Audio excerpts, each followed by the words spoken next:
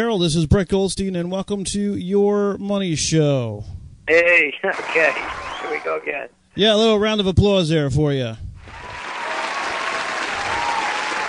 right, you all set? We're all set. So you are the publisher of the TrendsJournal, and you've been doing a lot of forecasting. You have some top ideas or top trends of 2015, and one of the trends that I thought seemed interesting is this price war that you think is going on. Well, you can see it in a lot of different areas. For example, the big one that's right in front of everybody's eyes are oil prices. And, you know, they've gone down from their high in June of 2014. They hit $115 a barrel for Brent, and now it's trading around $60. So the first reaction going on in the markets was, well, this is payback for Putin. You know, we're going to bring down those oil prices. Because when they peaked, they were right at the point when the Ukraine and Middle East was heating up. And then we started looking into it a lot more, and we said, no, this isn't about Putin. It's bigger than that. You have commodity prices across the board, whether it's copper or iron ore, not only oil, nickel. You know, you're hitting 5.5-year lows. How come?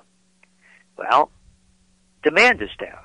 So it's a supply and demand issue. Yes, we have a lot more supply of oil in the States, but again, you look at copper, for example, 40% of the copper that's produced each year is taken in by China.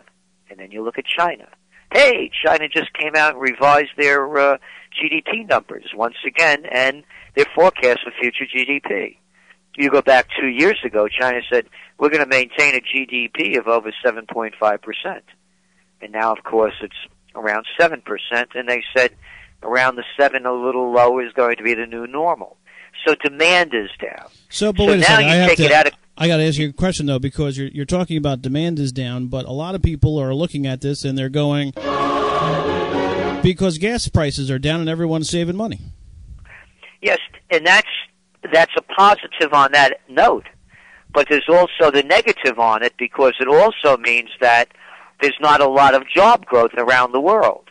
So yes, it's a deflationary cycle. In the old days, they would call it a depressionary cycle. That's the reason prices are going down. Demand is going down. So yes, it's helping the people, you know, with their pocketbook, because energy plays a big part in our lives. But when you look at other prices going, you know, you look at other prices, they're not going down. But at the same time, income is going down. Median household income is below 1999 levels. Since 2009, when they began quantitative easing and brought those interest rates down to, you know, record lows near zero, 95% of the income growth has gone to 1% in the United States. Those are facts. So yes, the lower gas prices are helping people here. But we're not making the kind of money that we were making before. Exactly. And what it's doing, it's signaling a worse picture. Because then you keep putting the pieces together. I mentioned this, we're talking about commodity prices. So you're in the retail business. And all of a sudden your profit margins are getting really thin.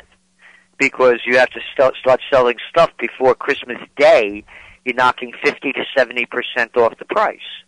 So look at your profit margins. Then you look at the profit margins of Target, for example.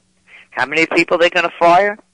Well, they're raising, aren't a lot of retail places, they're raising, you know, to $10 an hour or something like that? So aren't people making more money? Who can live on $10 an hour? 50% of Walmart's employees are part-time. If they were to work a 35-hour week, 50 weeks a year, it's the grand total of $17,900. Yeah, that's not a lot. You can't live on that. So here's what we have. So here's what I'm hearing from you so far. We have gas prices and energy prices going down.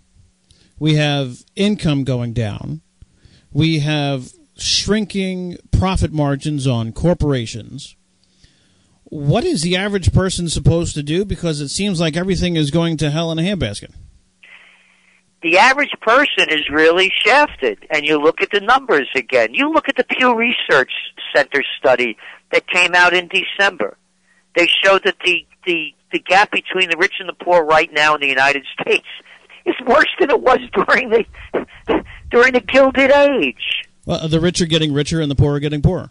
Again, you look at the numbers; they're coming in all over the place. You saw the number that came out from Oxfam that they put out about 3 weeks ago that showed that in 2016, 1% of the people are going to have more money than 99% of the people in the world. And you look at the latest numbers again. You go to Forbes. They just came out with a study that the wealth of the world's billionaires surged past $7 trillion. And that's Forbes. But again, what is the average person supposed to do here? It has to be a bigger change. It has to be a societal, political change. Without that, it's the average person is really stuck in a very rough spot, and they have to find where are they going to find the growth and income opportunity. So here's where they are. Anything having to do with the aging population. You baby boomers. I mean, in a year we're going to be 70. In a year. I mean, who would have ever thought? And so you have an aging population around the globe. Anything having to do with aging to stay healthy, to stay wealthy, and to stay wise. The other one has to do, and it ties into that, with food. You look what happened. Again, all things are connected. All of a sudden, McDonald's announced we're not going to buy those chickens that they're shooting up with all those antibiotics. Why? They're losing market share because of places like Chipotle Grill and Panera's and others that are going to cleaner foods. And by the way, the term clean foods, the New York Times gave me credit with that term in 1993. I came up with that. Well, yeah, you've been doing this for a long time, so 35 years. And all of your information can be found in the TrendsJournal magazine or periodical here. It's TrendsJournal.com is where you can get it. And you have what is it? A quarterly, monthly? How's it work? We have a quarterly magazine, the Trends Journal. It's 50 pages, full color, online or print. And then, of course, we have the Trends Monthly to keep you up to date. And we put out trend alerts as needed. And we do Trends in the News each weekday, Monday through Friday, 15-minute news broadcast of the trends going on, from gold to oil to geopolitics. Well, it's a good thing you brought up gold, because there are two things. Number one, you talked about food earlier. So you're talking about the lowering prices of income. Income is going down, gas is going down, oil is going down. But then you talk about in the Trends Journal in the most recent quarterly that you have, food prices are going up. The real cost of living, and this was astonishing to me because I was reading this. Butter is up 22.5%. Butter. Yep. I mean, you would never think that something like butter is up as much as 22.5%. The Consumer Price Index numbers were rigged by Bill Clinton. He's the first one that started it in earnest. And matter of fact, that article, The Grand Manipulation, is written by Dr. Paul Craig Roberts, who was the former Assistant Treasury Secretary under Ronald Reagan. And I mentioned, I'm not of course he was a Republican. I'm a political atheist. I'm not. So you're not a Democrat, because you talked about Clinton a couple times. I was going to ask you whether or not you're Republican. No. I almost went broke when I came out I said what would happen with the Iraq and Afghan wars. And one of my books, what Susie gave Honey Boy, they're making it into a movie, and Doris Roberts is playing my Aunt Sitzy. And she's from Everybody Loves Raymond, right? Yeah, she was the woman that played the mother, right, of Everyone Loves Raymond. And it opens up with I'm getting blackballed from all the media. I used to be on Oprah, The Today Show, Good Morning America, CNN, ABC, CBS, NBC, you name it, from O'Reilly to Brian Williams.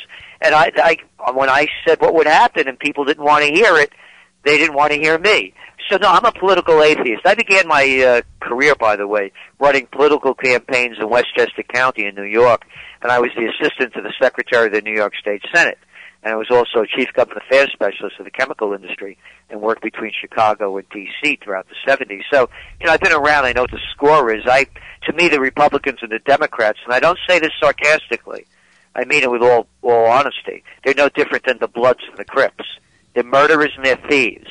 They start wars based on lies, and they steal our money under the guise of too big to fail, giving tax breaks, loan guarantees, and benefits to their big buddies. So to me, when we make these forecasts, and if anybody goes to Dr. Paul Craig Roberts' site, paulcraigroberts.org, they'll see he's coming from the same place. There's no allegiance to a party. Right. The allegiance is to truth. I want to get to two things that you're bringing up a lot of stuff, and this is all great stuff. You talked about gold earlier. So you talk about in the Trends Journal that the U.S. Federal Reserve is driving down gold prices to make the dollar look stronger and has pushed interest rates into negative territory, which means that the government is charging you for the privilege of buying bonds. That's right. You look what's going on right now, not only in the United States, worldwide. Again, you look at gold price fluctuations. I'll give you an example. January 22nd, not ancient history. Gold began the new year on a high note. Boom, shot up $100. All of a sudden, the legs knocked out of it. January 22nd, another member of the Goldman Sachs gang, former head of the European division, Mario Draghi, now head of the European Central Bank, had been saying that they were going to come up with their plan of quantitative easing. And they did. They came up with it. They're going to be pumped. They're buying bonds, corporate and government bonds. This isn't capitalism. In capitalism, this kind of thing does not exist. Buying corporate and government bonds. Anyway, you look at when the day that they announced it, and you can see the decline in gold prices following it to a T. And by the way, you go back to the last time gold's going up, it goes down. Gold was going up when there was fear in the markets, when the United States, the Federal Reserve, announced that they were going to end quantitative easing. 3 days later, they announced out of Japan round 2 for Abenomics. And they also announced that their pension funds are going to be buying stocks and bonds. They only bought Japanese bonds before. Now they're going to be buying world bonds and global stocks. So it's a grand manipulation by the banksters. So it's all tied together. So why are gold prices down? I'll ask you this question and ask anybody listening. You could buy a bond last week in Germany, a 5-year bond, and you're guaranteed by buying that bond that you're going to get less money back in 5 years, negative yield. Why would you buy that bond? And I'll ask the second part of the question. Do you think gold prices will be higher if you're buying a bond for safe haven? Do you think gold prices will be higher in 5 years? I don't give financial advice. I'm only asking that as a question. I don't really know. Obviously, no one has a crystal ball, but, What would your guess be? Probably not. So you don't have to answer. I'm just saying. Yeah, I really don't know where where prices were going to be. I was kind of on thinking that gold prices would certainly be going up if the market was going down, and obviously vice versa. But that hasn't happened. Well, the market hasn't going down because of all the cheap money being dumped in. Well, and then negative interest rates. Well, and then there's the other problem with the bonds. You look at 50% of the rise in the equity markets has occurred from corporations buying back their stock, borrowing money for nothing, and buying back their stock and driving the price up. And the other money is you're looking at merger and acquisition activity back to 2007 levels. So that's why your equity markets are going up. So the equity markets look strong. But again, when you go down to the basis, there used to be a time, once upon a time, when people actually used to put money in a bank and they called them savings accounts, and they got interest that was above the inflation rate. Yeah, and I also remember you got a toaster, too. What? I also remember you got a toaster when you opened up an account. You got a toaster. Well, yeah, you would open up a bank account, and they would give you, like, a toaster, or they'd give you, like, some type of kitchen appliance or something like that. But, they don't do that anymore. Now they just charge you to use the ATM. Yeah, and if you're in a country in Europe, many of them, you got to pay them to keep your money in the bank. Negative interest rates. This is what we're talking about. has never happened before in written history. This is the first time ever that you're seeing negative yields coming out of countries. And by the way, now negative yields also just came out of it didn't start like that with Shell and Nestle, but they've driven the yields down to negative on corporate bonds. And then yesterday in France, they issued some bonds, 500 million euro worth, with no interest rate. Well, let's take a break here for a second and just talk about the TrendsJournal.com. This is a 50-page online subscription for the quarterly, and then you get the monthly, and you also get some other alerts and stuff like that. And what is the price of the journal? Because it just seems 50 pages seems like a lot here.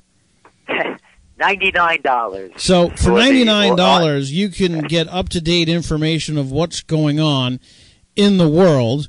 And, I sign up for this, magazine or this online magazine, and I get all of the trends.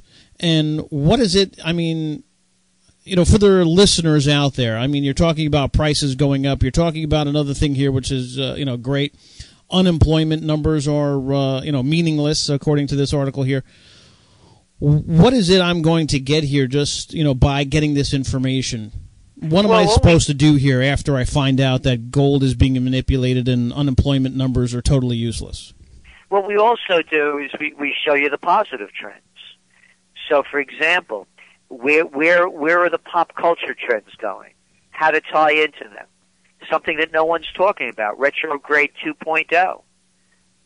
For example, once upon a time, there used to be a thing called quality. We were talking earlier about all of a sudden McDonald's is not going to be using antibiotic chickens. It's a big deal to go from farm to table. It used to be like that all the time. It's a big deal now when a restaurant buys an old bank building and that was beautifully, whether it was Art Deco or from the era, that was gorgeously constructed with fine elements in it. And now it's a novelty. Well, we're going to start seeing quality again become the norm. So what we're telling our subscribers is move in this direction. Keep going toward quality. That's where the marketplace is going to grow. And also, one of the big things that we do a lot on aging. All of the opportunities there, whole health healing.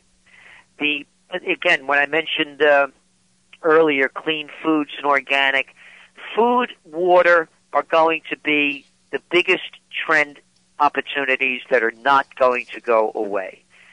You saw a big study that just came out, like this should be shocking news. They found out in cities where they brought down smog levels, young kids weren't getting lung disease. Wow, blow me away. Never would have thought that one before. You're going to see a big movement toward more and more, again, what we're writing about that not many people are looking at, dominant energies. Goes back to clean, beyond it. Think about this. Here we are in the 21st century. We're talking about oil before, and we're burning fossil fuels. Once upon a time, from Grover Cleveland down to Julius Caesar, the world leaders rode to their coronations and inaugurations in horse and buggies. And then all of a sudden there was an automobile, and that was the alternative means. Then it became the dominant. We are on a breakthrough of dominant energies that are going to replace wind, solar, geothermal, biofuel, and fossil fuel. Now, you're talking about more things than just fracking. You're talking about, energies beyond solar and wind and water and all that stuff. Exactly. And we have one of the best science writers, I would venture to say, if not the country, the world, Ben Davis. And in the Trends Journal, we break down where the dominant energy opportunities are going. We name the companies.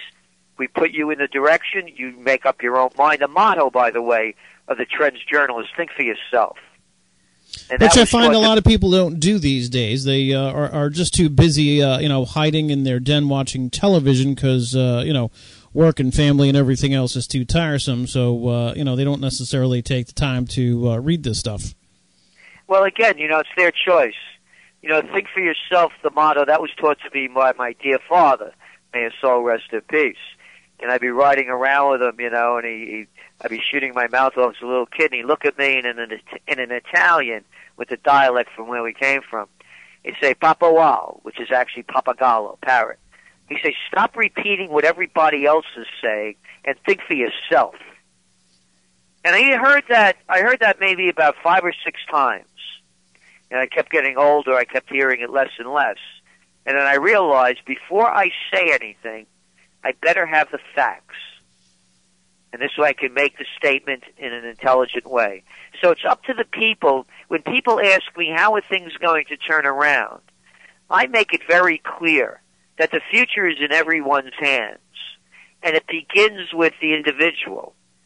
And to me, it's when people get in shape physically, emotionally, and spiritually and regain their courage, dignity, and respect, that's when you're going to see a brighter future. If you want to watch the Kardashians, knock yourself out. You think Miley Cyrus, whatever her name is music, that's fine with me. Do you think rap is music? That's terrific. To me, it's not instrumental. It's a sound. It's not Count Basie, Duke Ellington, or any of the greats on the piano or drums or whatever, to Pat Metheny all the way through up. Pat Metheny is one of my favorites. But anyway. So what I'm saying is it has to go back to quality, and it has to begin with the individual. So let me ask you about 2 things, because obviously this is TrendsJournal, right? So the trend for the rest of the year, what do you think, or is going to happen with the economy? From what you're talking about, it seems like income is coming down, gold prices are coming down, oil prices are coming down, banks are charging you more just to have money in their banks, bonds are negative yields. It sounds like the whole country is going to come to an end. Holy cow! It doesn't not to come to an end, but these are bubbles. As a matter of fact, you even heard Mark Cuban saying, that the tech bubble. Yeah, we were talking about the net neutrality the other day, where he thinks that's the end of television and the internet. Yeah, he said there's no liquidity, and it's true. This is all based on speculation. So, to me, again, only speaking for myself, I believe this is a time to be very conservative in what you do. And I'm not a speculator. It's not where my mind is. It never has been. So, for me, I only buy gold and real estate. Gold and real estate are what you're investing in personally. That's my total investments, gold and real estate. Dr. Lego loves real estate, so when he gets a little bit better here, he's going to be so thrilled that you said that, because every person that we talk to, he's always into the real estate situation. Well, but I'm up here in Colonial Kingston, New York, 2 hours north of the city. I bought a 1750s building, a 1774 academy, and the 1663 Dr. Jensen house on 3 buildings on the most historic 4 corners in the U.S. So I buy for beauty, I buy for passion, and of course I buy for resale, but I'm not a speculator. I look long term. And that's also my investments for gold. I don't speculate in the gold market. I buy for possession. But when you for gold, though, years. Right? But you're talking about the manipulation of gold and how everyone, the government is putting down the gold prices so that they can get a little bit, stronger dollar. So when I began buying gold, I bought my first buy in 1978 at $187.50 an ounce. So if you keep looking at, so the long term trend for gold is up. Exactly. As I say, I buy gold for my golden years. So to me, again, not telling people what to do, but as a trend forecaster, we see the bottom of gold right around where it is now. And you could put this on, you have it on tape. Yes. And here's the caveat. We think the downside is possibly another $100 lower. 1,100 is our bottom for gold. So to me, that's not a big downside risk, not considering what the upside potential is. Okay, cool. So this is all in TrendsJournal magazine, the online publication. It is TrendsJournal.com, and you get everything for the low price of $99? $99. $99. That's the online edition. It's like $99 bottles of beer on the wall. So thanks very much, Gerald, for being on the program. We appreciate it. A little round of applause again for you there. Hey, thanks so much. And listen, we're going to have you on the show again because we want to make you stick to your trends there. So we have you on record as saying gold prices at 1,100. So we're going to check back with you. Okie doke. All right. Thanks very much for being on the show. Thank you. Bye bye now. Well, that's unfortunately all the time that we have. Make sure you go check out Trends Journal, TrendsJournal.com. Mr. Gerald Celente gave us some great information, so go check that out. Make sure you sign the petition at thepensiondepartment.com, and also check out the Pension Department Human Resource website. Make sure you protect yourself, your rights, when you're at your job. Make sure you're not getting taken advantage of. Go check out the site. That's all the time that we have for this program. Nothing on the show constitutes an order to buy or sell securities. You should always consult an advisor before buying or selling anything. All my opinions are my opinions, no one else's opinions. If you don't have an advisor, I can appoint one for you. And all my securities are done with American Investment Planners through Cataract Grant member FINRA SIP. See ya!